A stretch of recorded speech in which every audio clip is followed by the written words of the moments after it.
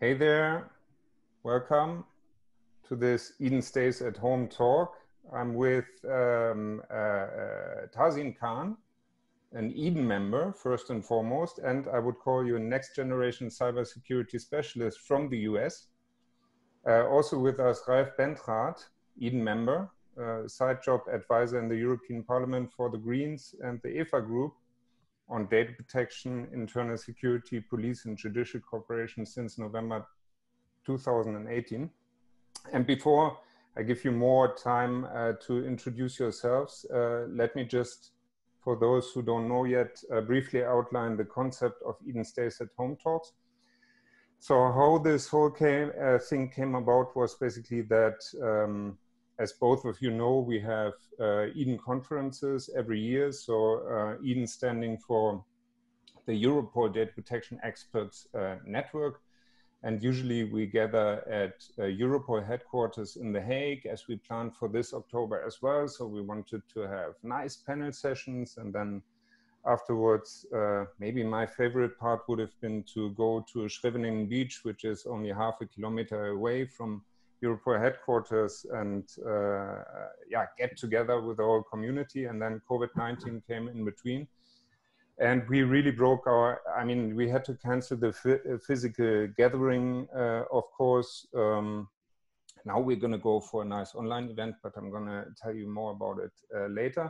But we also had this idea of Eden Stays at Home talks. So I even made a little, how should I say, script outlining the concept. And on that script, it says no more than 3 or 4 participants, no longer than 15 minutes. Casual setting. I also had this idea that I'm going to ask participants, like, what are you guys doing during COVID-19 times now that we are all in lockdown?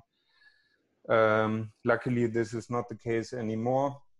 Another brilliant idea I had was that we all promote things we do in order to keep local business alive. So I brought this beer here from my favorite local brewery in The Hague. I also planned crazy stuff, like maybe if you play music that we get together and do some of this stuff whatsoever.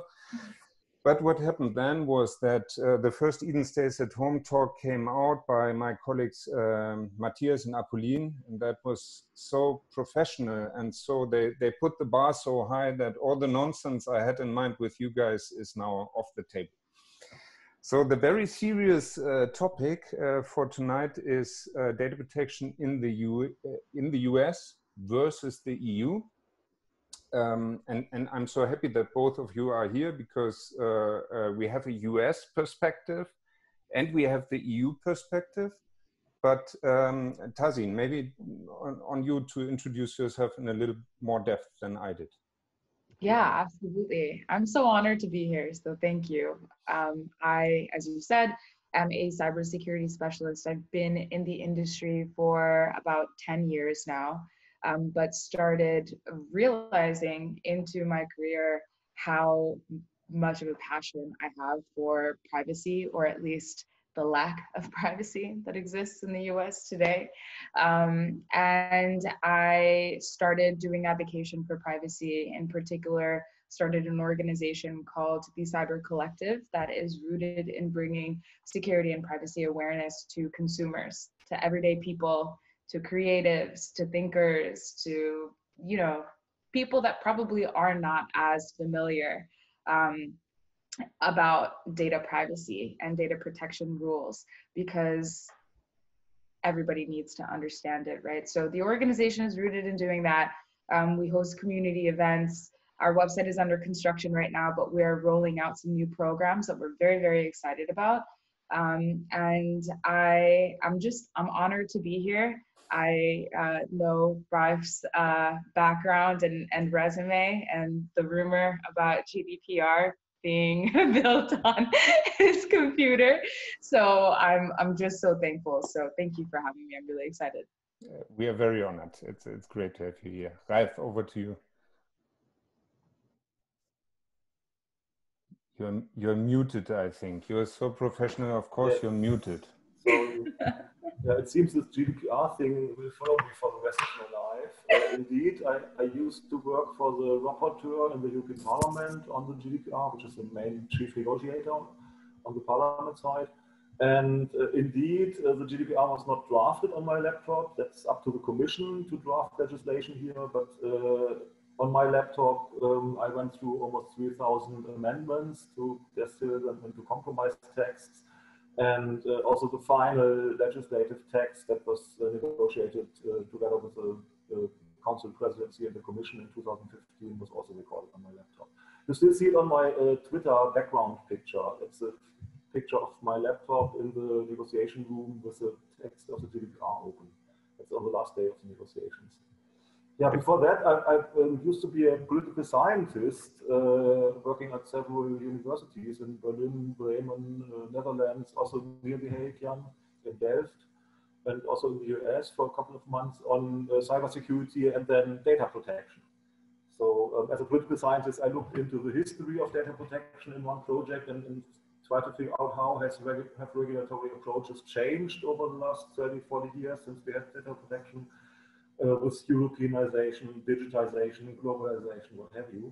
And then suddenly, a few years later, I found myself in the interesting position to draft and negotiate the next chapter, which was also with Jan and I felt the burden, the historical burden on our shoulders, so to speak. I still remember this time. I think there was even a movie, a documentary about all of that. Huh? Yes. Yes, it's called Democracy, and that was a guy from Berlin, David Bernet, who did a long-term documentary, and his film team was the first one ever that was allowed to film in our closed-door negotiation meetings in the European Parliament, that we agreed on the Parliament's position. And so he went through all the ups and downs with us and filmed a lot of background and discussions we had with lobbyists and interest groups and so on, and also was present when we had the final agreement on the Parliament's position and then the final vote and everything. It's really super well done. Yeah, it's a super nice documentary. I forgot to introduce myself. I'm your moderator today. Of course, my name is Jan Ellermann. I'm a senior specialist in Europol's data protection function, Europol being the European Police Office. So, but back to our topic of today, data protection in the EU versus the US. I did weeks of preparation for this talk, of course. I did a lot of reading. For instance, I enjoyed very much a book called Targeted by Brittany Kaiser. So Brittany being the lady from the Netflix documentary, The Great Hack. I enjoyed that one very much, about Cambridge Analytica. And I also had Clear Bright Future, which I can recommend, from Paul Mason, which puts all of that into philosophical context. And then I felt like ready for at least exchanging views with you. A friend of mine still recommended Mindfuck by Chris Wiley, which is another character in this whole Cambridge Analytica thing. So question to both of you is like, what's your take on what happened back those days? Can it happen again? Will it happen in Europe? And maybe Tarzin, ladies first, like, what's your take on it? It's still happening. Is my first and foremost take, as far as it relates to what's going on in the US, at least, right? We have to learn about GDPR at work. I'm not, like I said earlier, I don't like to call myself an expert in anything. I'm curious-minded.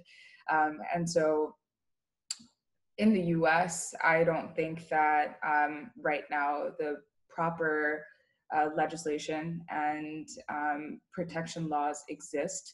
There are states that have privacy laws in committee right now, but even then, right?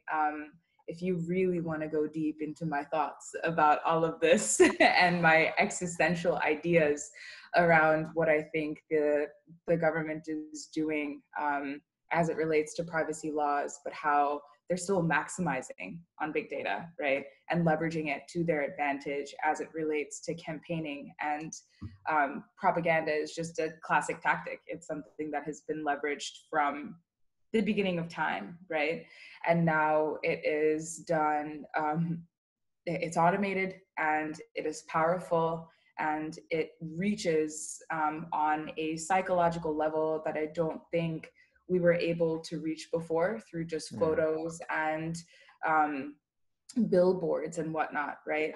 And so what I try to do in my work is have people understand how much power their posts or what they're sharing has and how it relates to this larger dialogue and communication.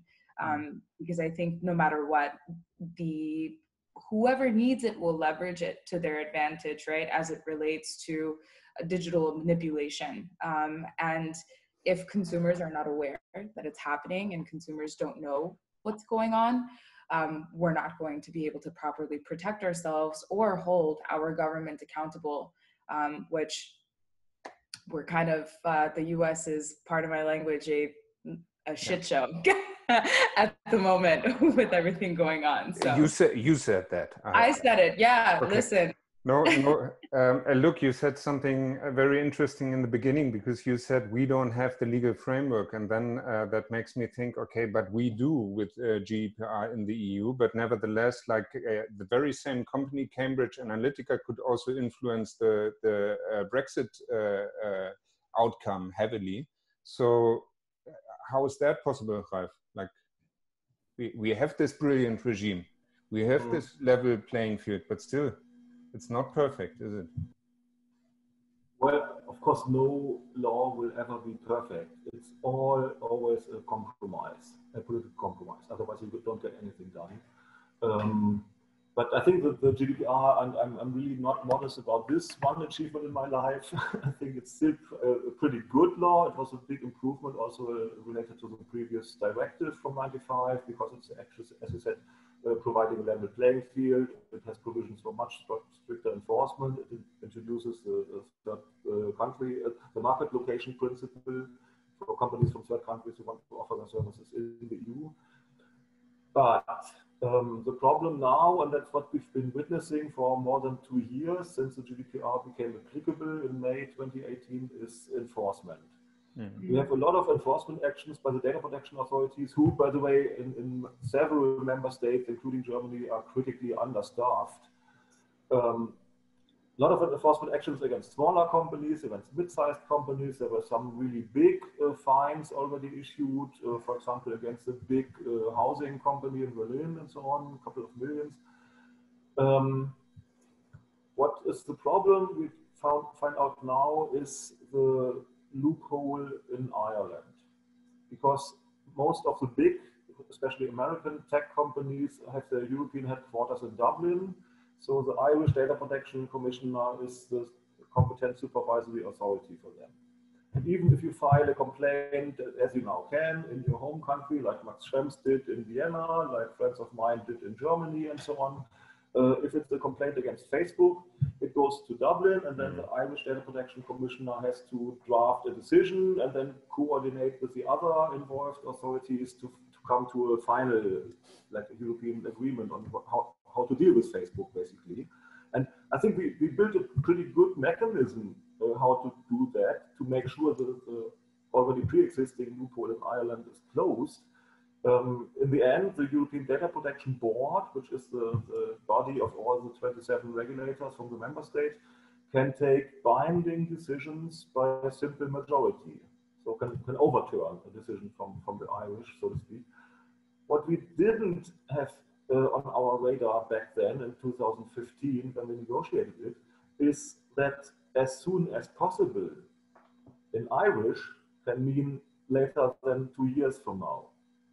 And that's the problem. The Irish still haven't provided any draft decision to the other authorities, so they could react and trigger the consistency mechanism. That's really a problem. We will have the, actually tomorrow in the Civil Liberties Committee in the European Parliament, we will have Max Schrems, the chair of the European Data Protection Board, and Justice Commissioner Didier Reynders, to discuss the recent Court of Justice decision on the Privacy Shield, Schrems 2 for insiders. And we will ask the Commissioner and also Schrems if they think the Commission should finally start infringement procedures against Ireland. Okay. Or we maybe have to rewrite the GDPR at some point to put a fixed time limit into this specific paragraph. That's really a problem. But I mean, how could we assume that as soon as possible would mean so long in Irish, you know. Okay, but two thoughts come to my mind on that one. First of all, if you see Marx, remind him of my invitation to also join our Eden event in October, because he didn't get back to me.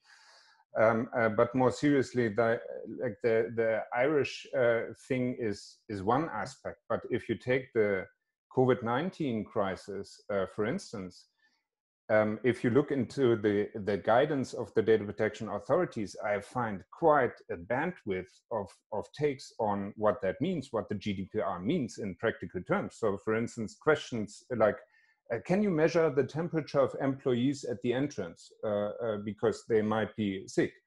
No, you cannot. Of course you can. It's all, you have all the opinions by the data protection authorities across the EU, and they all operate on the GDPR. Another example, which makes that very obvious to my mind, is what about a Corona app?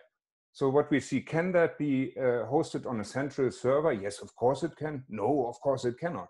It's the same legal framework which is underlying. Registration of personal details in restaurants. So you go to one member state, of course you have to register that, in Germany, for instance. In the Netherlands, now it was introduced. I'm sure there are other EU member states where none of that is the case. Sweden most likely would be an example. So that is something where the Irish thing for me is an issue, I understand. But in particular in these days where we have this global problem, I would have expected the EU to stand in more unity. And then and that is just another aspect, maybe comparing before we compare what happens in the EU versus US then. You're right, but on the other hand, you also have to see the larger picture with the COVID-19 crisis. It was the case that not just in the area of data protection, which I think in this crisis is a minor problem, but also in the question of closing national borders in the EU and all kinds of other reactions, who is buying face masks and medicine and what have you. EU member states at the beginning of the crisis operated very, very uncoordinated. Each member state for themselves. In Germany, with the federal system, even worse. But then the Commission tried to get some more coordination going on in terms of when can they close their internal borders and what do we do with medicine, maybe should we buy them together and distribute them evenly across all that. And then, as you said, the European Data Protection Board has issued guidelines on COVID-19 tracing apps and other data processing in the context of this crisis. I agree, there's sometimes different guidelines from different data protection authorities on, let's say, the lists you have in restaurants.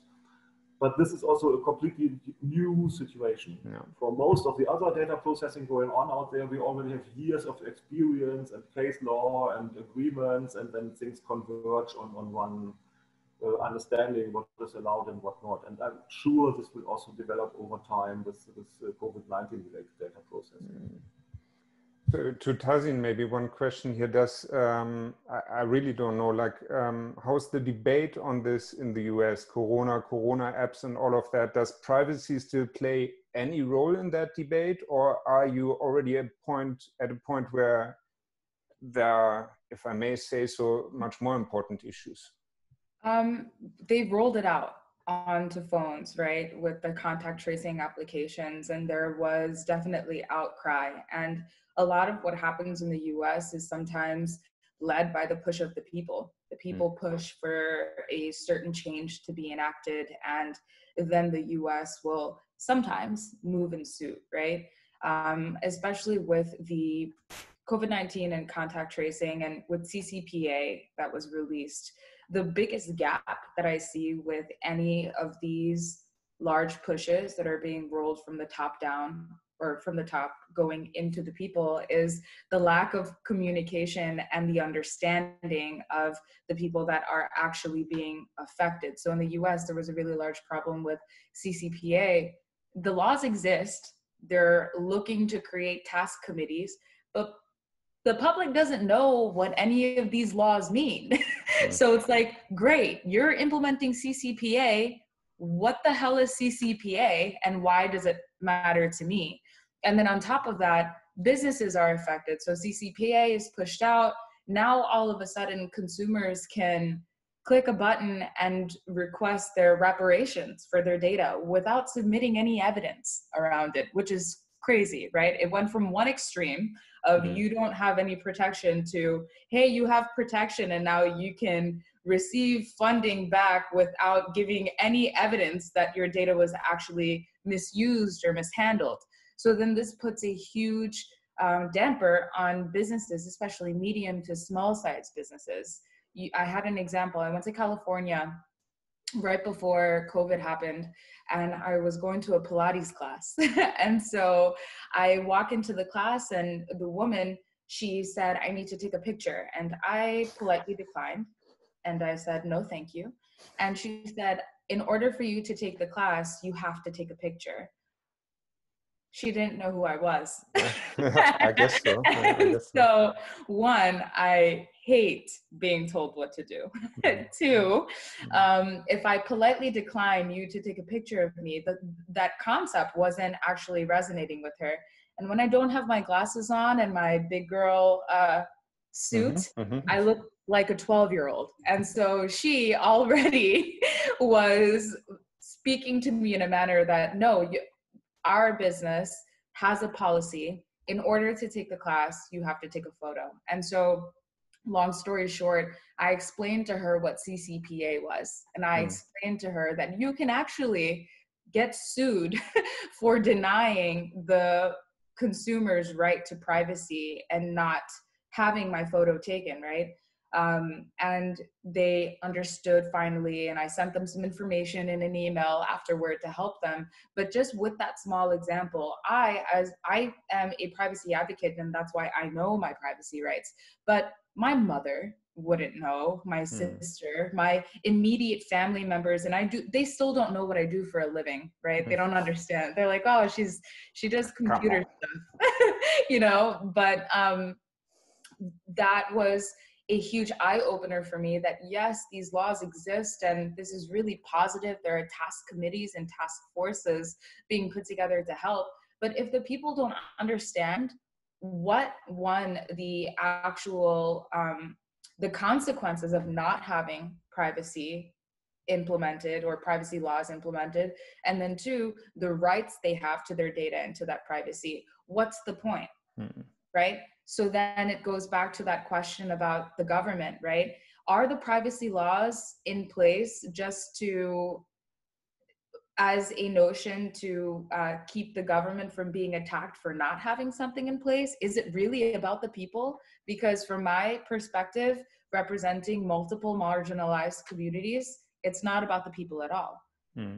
It's about audits and right now more ways to make money and to find businesses if they aren't adherent to it, right? I know there are a lot of different nuances and layers and levels to it, of course, and it's wonderful, but if it's not reaching the people it's affecting, I just don't understand what the point is, right?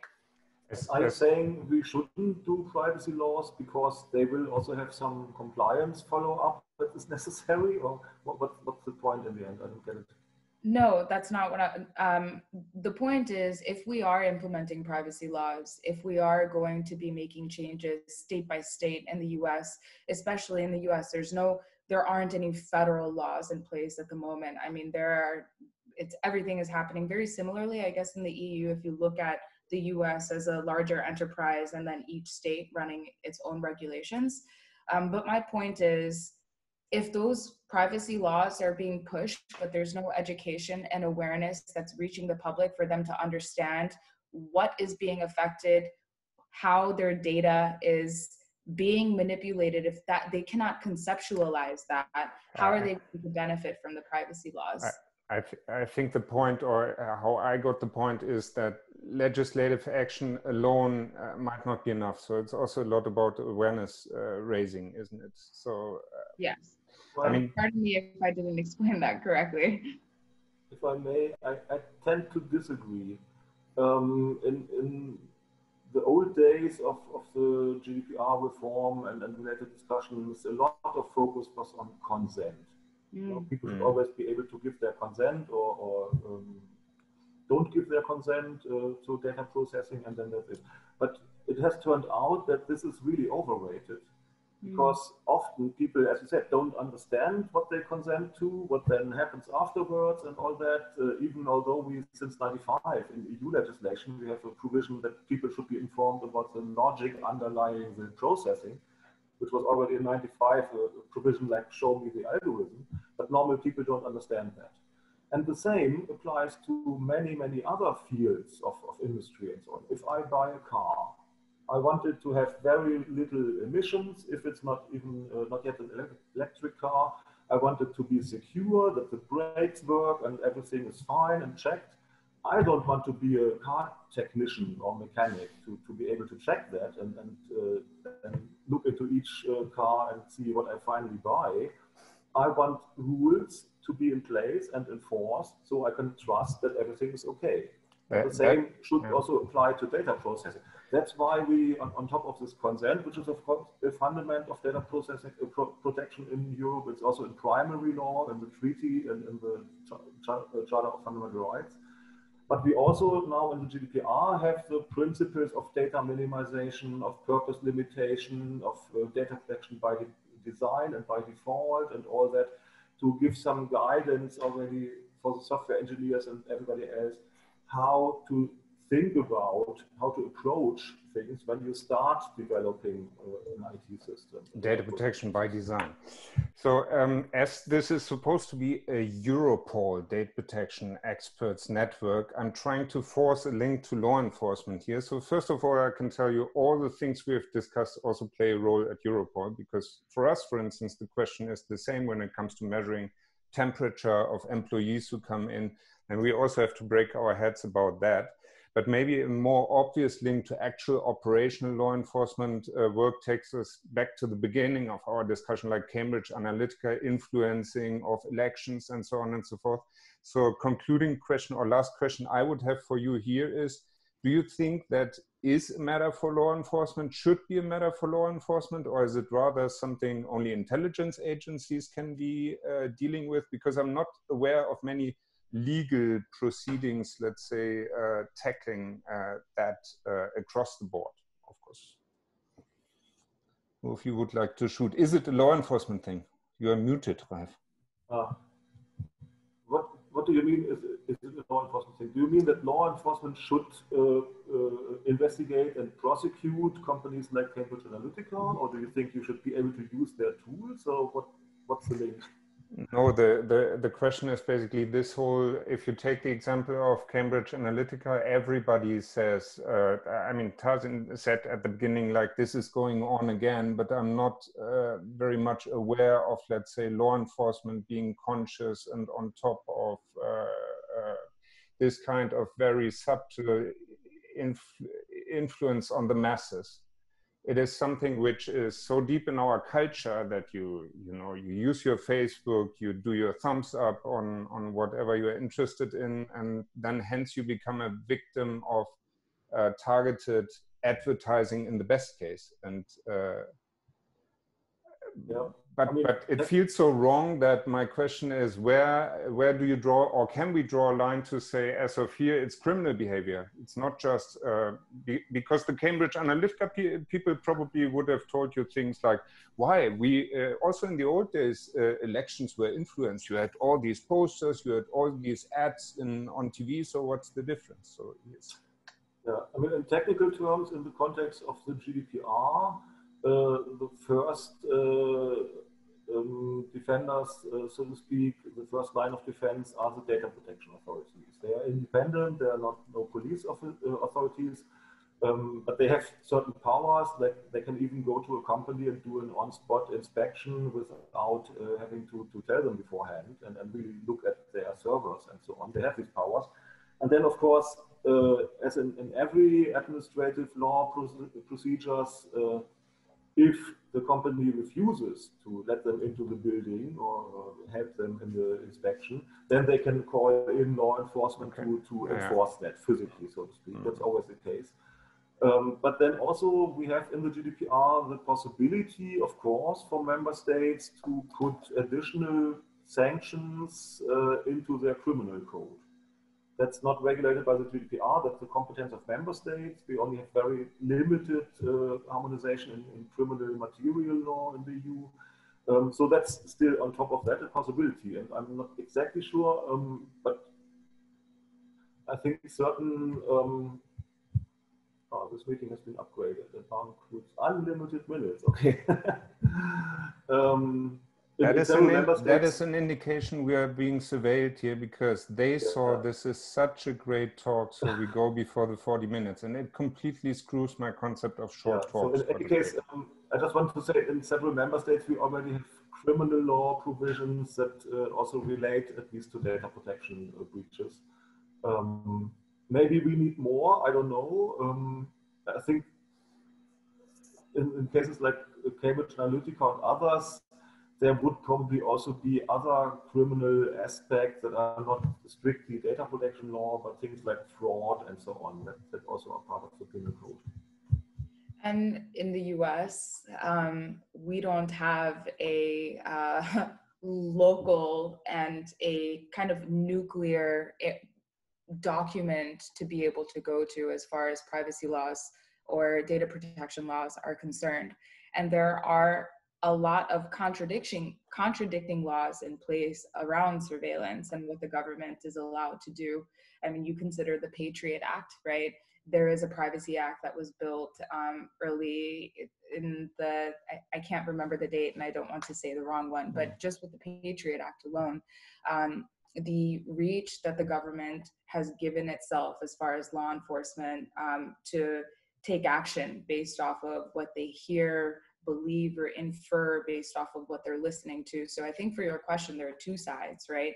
At least in the US, because the law enforcement to actually implement into the enterprise world of, are you following these regulations that are set up in order to protect the data of people? And then on the other hand, there's law enforcement with the ability to leverage certain surveillance technology to then enforce certain laws onto the public, right? And that I was telling you earlier, some woman in Australia just got arrested because of a Facebook post. So where are the, and it's not just about data protection, but you can talk about ethics. You can bring it back to Kant and Aristotle and Plato and really connect everything together.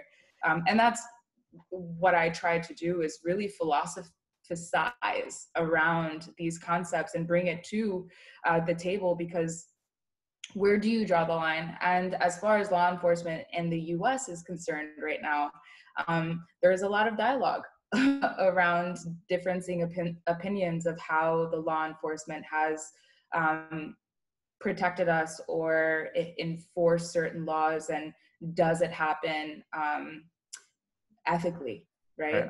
Across the board for different people. So I think that's a question that can almost take days to answer for the US side of the house.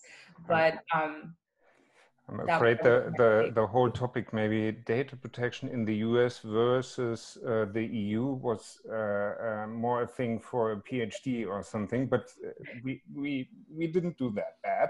And we can continue during our event on 15th of October, which I briefly mentioned before. So it's going to be, Ralf described it as a second life style conference. So you're going to have your tiny little avatar. So of course, there's no physical meeting due to COVID.